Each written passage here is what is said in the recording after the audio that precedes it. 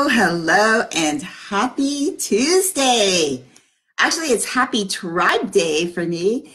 If you've been following me for a while, you know that Tuesdays for me are the day that I like to say thank you to the people in my life who uplift, support, and encourage me to do what it is that I do, which is coaching, because this is my passion. It's what I love in helping others, managing their emotions so that they can be the master of their life. And so I truly appreciate you. I just want to say thank you to those people because without your support, I know that I would keep going because my why is really, really important to me and it's really, really strong. But with your support, it just helps me. It gets me through those moments when I'm doubting who I am and what I'm doing. So I just want to say thank you so much from the bottom of my heart. Thank you, thank you, thank you for just being those people, the shining light in my life, helping me to and supporting me and getting me through every day so that I can be the best version of me. I can show up every day to support and encourage and uplift those people who I am serving. Now, if you've seen the title notes, today's topic is why do I keep letting my emotions get the best of me? Really, really super important question. Listen, it's essential for our emotional well-being to be self-aware, right? To achieve self-awareness around our emotions so that we make better decisions on how we respond when we're triggered based on how we're feeling. Now, achieving self-awareness also means taking time to really getting to know who you are. You have to know who you are as a person. You can't just say, well, I'm this, I'm that, like I'm a mom, I'm a sister, I'm a wife. You can't, those are just surface things, like really getting to know like your emotions, who you are, how you emotionally show up. Also being open to change because change is inevitable. And then last piece, which is really important, embracing that pivoting may be part of your process along with change. So good morning. My name is Leslie Gaudette, and I'm an empowerment coach. I help my clients achieve self-awareness around their emotions so that they can handle their triggers, manage their emotions, and live a more positive life. So as I said, this week, today we're talking about why you allow your emotions to get the better of you. This week's slides are all based around emotions and our triggers. And as I said, yesterday we covered triggers and what they are and the question of, is there a cure? Well, it's not really that, but people think, is there a cure? Like there's something wrong with them, and there's nothing wrong with you. We're just emotional beings. So today I'm going to talk to you about the question that you may be asking yourself daily, which is, why do I keep letting my emotions get the best of me? But before I get started, let me talk to you about this chart that I have behind me. Thank you for joining. I appreciate your support. So today, I want to just quickly tell you what this is. So this is what I call the triggers chart.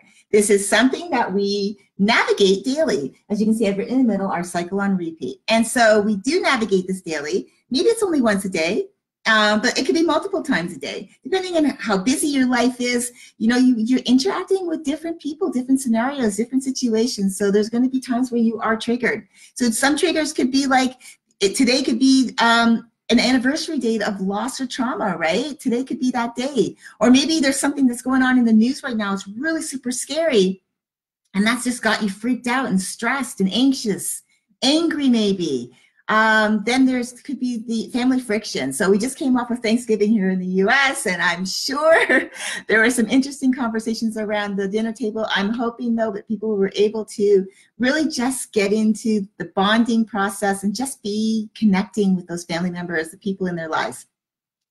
It could be the ending of a relationship, possibly the end of a really personal relationship, meaning romantic, or it could be a really great friendship that's gone sideways, and so that relationship's ended. And it even could be a professional relationship. And so that's really tough. Isolation, being overwhelmed. Maybe you feel judged, criticized, teased, or put down when you were growing up. And last but not least, I'm talking too fast, sorry about that. Financial problems. I'm trying to make sure my lives aren't too long, so I know that you all have busy lives. So again, financial issues. We are in that season of giving, so people have on their minds about going Christmas shopping and buying gifts for those people in their lives.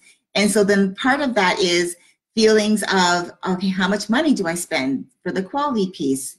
Quantity, how many gifts do I buy? Who am I buying for? Listen, for me, it's like, you've got a budget, you stick to budget. Number two, when you're giving a gift, typically you're not going out saying, okay, I'm going to buy a crappy gift for this person. I'm going to buy a crappy gift for that person, right? That's not how it works.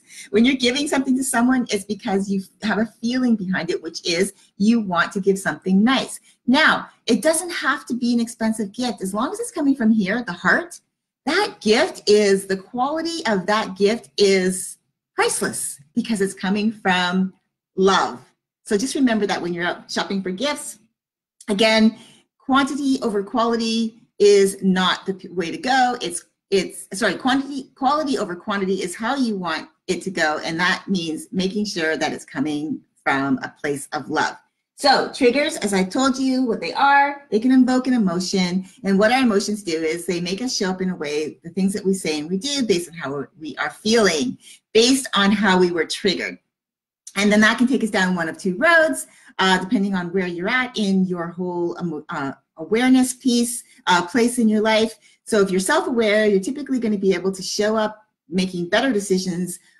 When you are emotionally triggered, you will understand that and be able to show up in a way where you can be more conscious of that, of the things that you say and you do, so that your positive reward means that you're not having to worry about negative things, right? You're able to like be present in your life and moving forward with your life. But if you are that person who allows your emotions to get the best of you, meaning your emotions are the way you emotionally show up is your normal MO, then it typically takes you down a road to guilt, shame, and regret, meaning once you've cooled off, had time to think about it, cooled off, and then you realize that somebody's feelings got hurt, or maybe something happened where you undermined something positive, you have to go back and fix it. So that's what I mean by the negative piece. So that is the triggers cycle in essence. Again, it's on repeat, and it's something that we go through every day.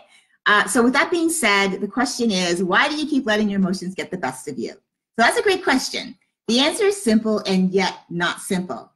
The reason that you keep allowing your emotions to get the best of you every time is, and that you're emotionally triggered, is that you're an emotional being. So that's simple, right? But it's not simple. So you say, yeah, okay, yes, I know we're all emotional beings, but why? Why do we allow our emotions to rule us? Well, when we are emotionally triggered and our feelings get involved, we are feeling from our gut sometimes, but mostly from our heart and our head, meaning our minds, meaning that what I like to call the inner villain, our self-talk. So from our gut, our instinct, our intuition, that usually tells us whether we should stand and fight or if we should flee, leave. And our gut also tells us if we feel good about something and we should go for it, or to caution, think about it more in case we're unsure. But we don't always listen to our gut, right? Our gut's pretty smart and will guide us more clearly than our heart and our head will, because often our heart and our head are usually working in tandem, especially when we're in full emotional meltdown and not able to control our responses, our actions when we are emotionally triggered. So our head tells us to respond the way we allow ourselves to, because we feel in that moment that we are right in responding the way we are responding based on our emotional logic at the time. So we're saying it's logical. Up here, we're saying it's logical for us to respond this way. Yeah, it's logical. And our heart then tells us to engage with our emotions full swing. And we often feel justified in the moment and allow ourselves to say and do whatever we want because we feel justified in our response. And like I said before, typically our head and heart will work in tandem. They'll feed off of one another because the head's telling the heart to go ahead because of emotional logic. So like I said, it's simple because we're emotional beings, but it's not so simple because now we have to realize that we have up here, our head, logically working through things through our emotions, thinking, okay, yeah, I can show up this way. This is the way I should show up. I'm being personally attacked because I'm not seeing things from another perspective. I'm seeing it only from through my eyes, what I'm seeing in the moment. And so I'm allowing my heart to then say, okay, yeah, I'm feeling this way. I'm going for it. This is how I'm going to show up emotionally. And when it's negative, then again, once you've cooled off, you've been through this. I know I've been through it. We say and do things sometimes that really just undermines things, and we have to go back and fix it once we've cooled off. So your head tells you you've been wrong, like I said, and why, and that's logical to feel that way, and your heart feels wrong, and so you emotionally explode. So So if that makes sense to you, I want you to put a thumbs up in the comments if you understand what I mean. Now, again, with that being said, why do you keep letting your emotions get the best of you? Well, number one, you don't have a strong self-awareness muscle around how you are emotionally triggered. Plus, you're not listening to your gut. Like I said, your gut's your intuition. It can help you a lot, right? So a lot of the time, though, we are just emotionally going for it because I said the heart and the head working in tandem, telling us, yeah, logical to react this way. Heart saying, okay, I'm emotionally feeling this way. I'm going for it. Emotionally, I'm done. I'm saying and doing this, blah, it comes out, right? So again, that is, you don't have a strong self-awareness muscle around how you are being emotionally triggered and how you are reacting and responding. Number two, you're not aware of your triggers. Maybe you didn't even really think about triggers, events, things that happen that are triggering you and how they affect you. Maybe you don't even know what triggers are. Like I said, I've explained it a little bit earlier in the live.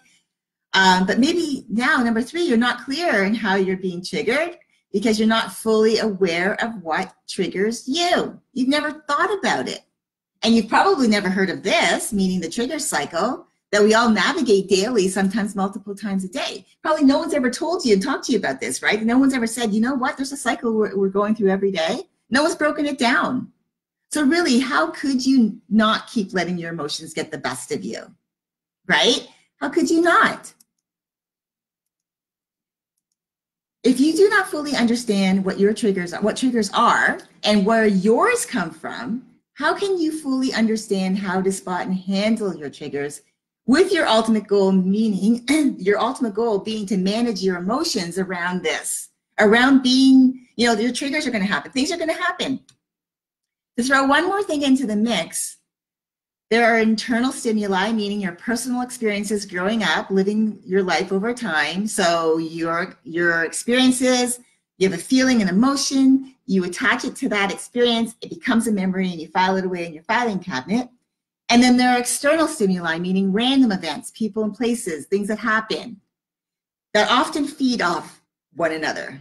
So you might have, like I said, today could be the anniversary date of loss or trauma. You already have those feelings coming in. Something happens externally that already then makes that feeling even more heightened.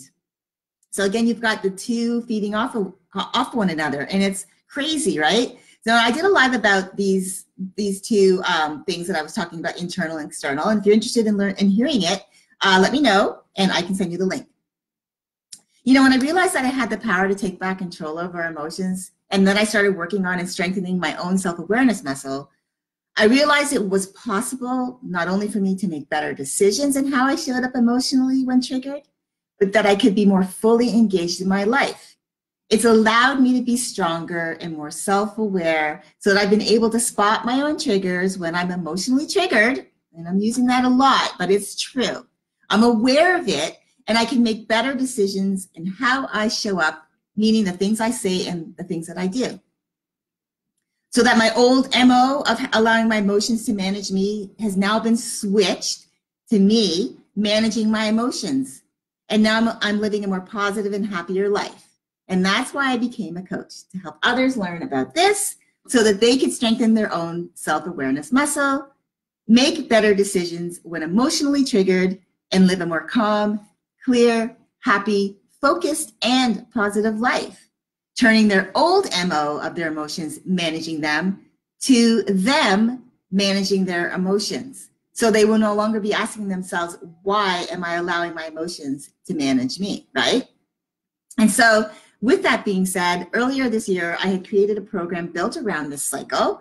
And the people I've worked with have not only learned how to spot their own triggers, being self-aware around them, but they've learned to make better decisions based on how they are feeling in the moment. It's tough at first, and it can be a little irritating. I won't lie to you. It can be a little irritating at first when you become self-aware of, oh, that's my old MO, because now you're aware of how you typically show up around the trigger because you know your trigger. You've learned what your triggers are. You've learned how you usually show up emotionally, and now you've learned that you've realized that the only way to change that is to take back control over this piece. One of my clients told me this. She said, I always thought something was wrong with me for being negative. Hearing that most people are fighting the same battle gives me hope. I went from not leaving the house to starting my own business in a few short months. Very exciting how Leslie worked closely with me to clear my mind and provide tools for me to succeed. She's on the top of my gratitude list.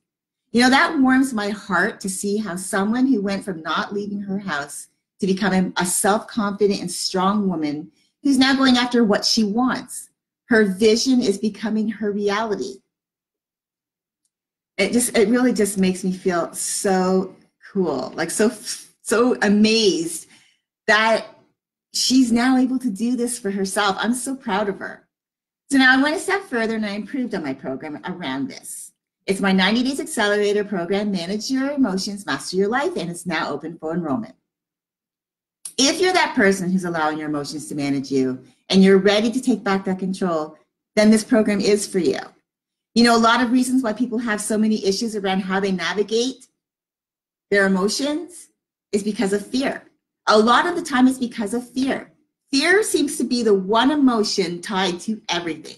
Fear of failure, fear of success, fear of the unknown, fear of not having control, fear of being judged. Fear is so powerful, it can stop you dead in your tracks and keep you on that hamster wheel with no hopes of getting off. And your inner villain, the negative self-talk up here, is in control, managing your emotions that are managing you. Now, I don't know if you know this, but we have 21 more days until the end of this year. And we are not only entering a new year, but a new decade. And I want to ask you, do you want to repeat another year or 5 or 10 with your emotions managing you, remaining your usual MO, having to go back and fix things once you've cooled off because now you know you've hurt someone's feelings and now you've got to go back and fix it, which takes you away from being in your present, so you're barely present, looking after what's going on in your life today, and you have no hope of even looking to your future, what's next, because you're not focusing on that. Or are you ready to take back your power and manage your emotions so that you can master your life? If you're ready, click on the link in the title notes. Let's set up a call to see if you are a good fit for the program. And let's get you on the right footing to start off your new year, your new decade, so that you can start living your life with more clarity, more confidence, more commitment with intention, and of course, happier and content. I want you to remember something. Time waits for no one. So if you're on the fence about the rest of your life being what you want it to be, then now is the time to take back the power over your emotions so you can realize your dreams. Because only you can make that decision for you. Everything that has happened to us in our lives, for the most part, has been because of choices we've made. The decisions that we've made, the roads that we've chosen to go down, the jobs we've accepted, the people we've allowed into our lives and to influence us, has been our choice. We have had those choices that we've taken for ourselves a lot of the time manage us because we've not taken responsibility for our choices. We've not taken responsibility for our emotions. This is our responsibility to manage so that we can make better decisions on how we are emotionally showing up when we get triggered. And again, like I said, on repeat, it's going to happen. You can't change it. It's going to happen. It's up to you, though, to take back control. I want to thank you all so much for watching. Remember to navigate your day with an attitude of gratitude, because with the right attitude, it puts you in the right mindset for when life happens. I'm Leslie Gaudette, and I'm an empowerment coach. I help my clients achieve self-awareness around their emotions, right? So that they can handle their triggers, manage their emotions, and live a more positive life.